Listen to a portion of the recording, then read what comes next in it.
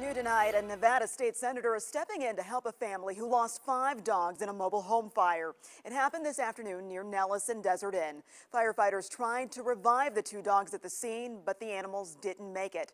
2 people were also taken to the hospital. We spoke to a 16-year-old girl who lived in the home and says she lost everything.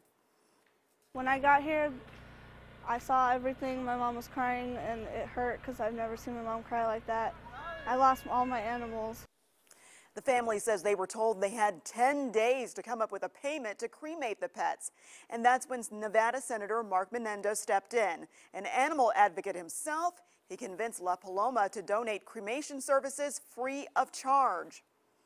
I have 3 fur babies myself, so I certainly empathize and sympathize with folks that love their animals, their children.